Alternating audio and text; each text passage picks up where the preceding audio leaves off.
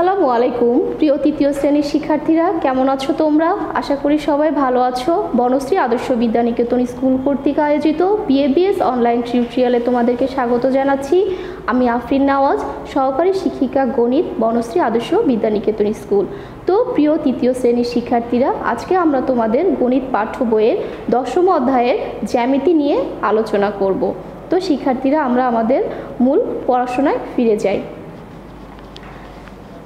আজকে আমাদের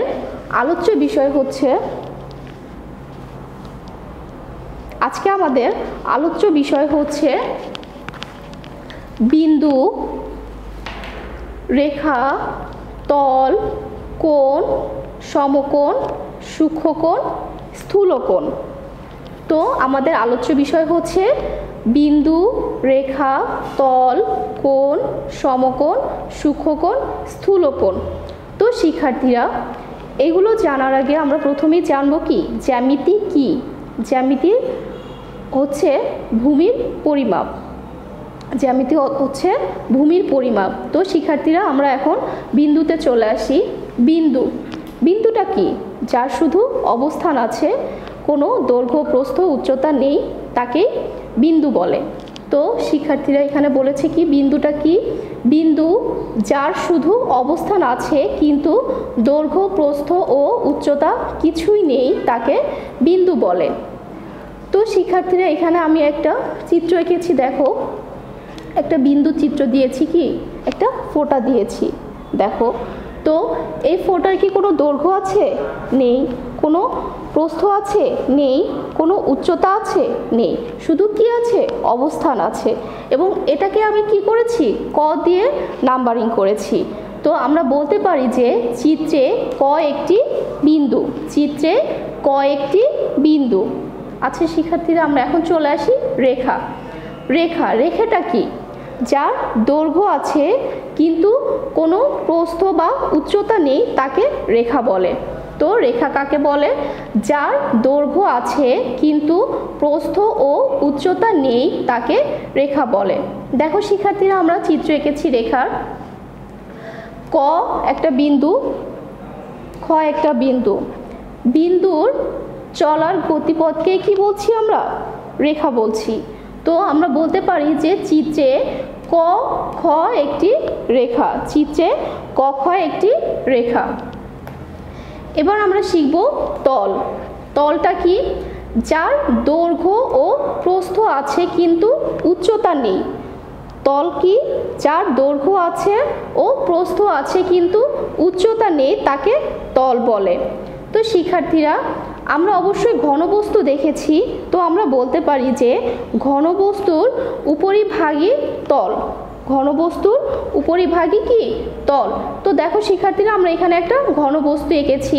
এই যে ঘনবস্তুর এই যে বিভিন্ন অংশগুলো, এই যে এখানে একটা অংশ, এটা একটা অংশ, এটা একটা অংশ, প্রত্যেকটা অংশ কি এক একটা তল।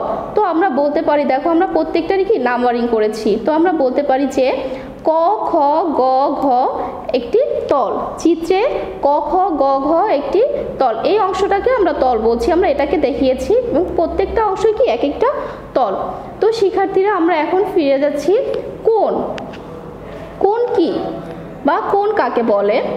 দুইটি রশ্মির মিলিত বিন্দু থেকে যে আকৃতি তৈরি হয় তাকে কোণ বলে। দুইটি রশ্মির মিলিত বিন্দু থেকে যে আকৃতি তৈরি হয় তাকে কি বলে? কোণ বলে। তো দেখো শিক্ষার্থীরা, আমরা এখানে একটা চিত্র এঁকেছি। দেখো দুইটা রশ্মি, এই একটা রশ্মি, এই একটা রশ্মি। দুইটা রশ্মির মিলিত বিন্দু কি? এটা না?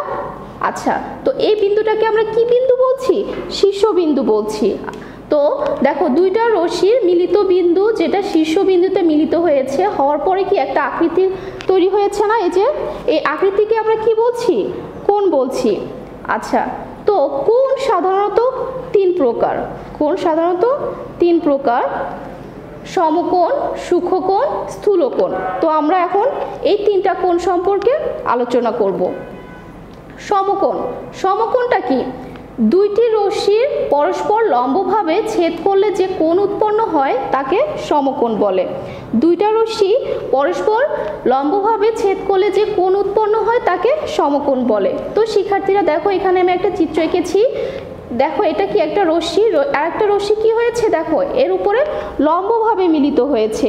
তো লম্বভাবে মিলিত হওয়ার পরে দেখো এখানে একটা কোণ উৎপন্ন হয়েছে না? তো এই কোণটাকে আমরা বলছি সমকোণ এবং এই কোণের পরিমাণ হচ্ছে 90 ডিগ্রি। এবং এটাকে আমরা কি করেছি দেখো নাম্বারিং করেছি ক খ গ। তো আমরা লিখেছি যে চিত্রে ক খ গ একটি সমকোণ। তো এবার চলে আসি আমরা শিক্ষার্থীরা সূক্ষ্মকোণে। সূক্ষ্মকোণটা কি? এক সমকোণ থেকে ছোট কোণকে সূক্ষ্মকোণ বলে। এক সমকোণ থেকে ছোট কোণকে আমরা কি বলছি? সূক্ষ্মকোণ বলে। তো এক সমকোণ সমান কি 90 ডিগ্রি, যেটা আমরা প্রথমেই এই যে শিখে এসেছি এখানে উপরে যে সমকোণ, এই সমকোণের মান হচ্ছে 90 ডিগ্রি। তাহলে এক সমকোণ সমান 90 ডিগ্রি। তাহলে 90 ডিগ্রি থেকে ছোট কোণকে আমরা সূক্ষ্মকোণ বলতে পারি এবং এক সমকোণও বলতে পারি। আচ্ছা, তো দেখো শিক্ষার্থীরা আমরা এখানে একটা চিত্র এঁকেছি। এই যে একটা রশ্মি, এই রশ্মির উপরে দেখো এখানে একটা কোণ এঁকেছি এবং এই কোণটা কি অবশ্যই 90 ডিগ্রি থেকে কি ছোট। তো এই কোণটাকে আমরা কি বলবো? সূক্ষ্মকোণ। এবং এটাকে আমি নাম্বারিং করেছি ক খ গ। ক খ গ বলতে পারি চিত্রে ক খ গ একটি সূক্ষ্মকোণ। ওকে, এবার আমরা চলে আসি স্থূলকোণে। আমরা কি করব এখন? স্থূলকোণ। স্থূলকোণ কাকে বলে? এক সমকোণের থেকে বড় কিন্তু দুই সমকোণ থেকে ছোট কোণকে আমরা কি বলবো? স্থূলকোণ বলবো। তো আমরা এখানে কি বলবো যে এক সমকোণ থেকে বড় কিন্তু দুই সমকোণ থেকে ছোট কোণকে স্থূলকোণ বলে। দেখো শিক্ষার্থীরা আমরা এখানে একটা চিত্র এঁকেছি।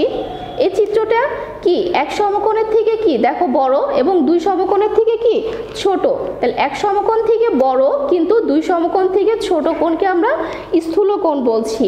তো এখানে দেখো আমরা এই চিত্রটাকে নাম্বারিং করেছি ক খ গ দ্বারা। তো আমরা লিখেছি যে চিত্রে ক খ গ একটি স্থূলকোণ।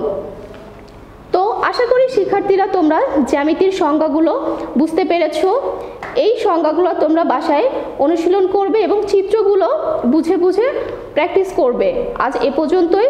সবাই ভালো থেকো, সুস্থ থেকো। আল্লাহ হাফেজ।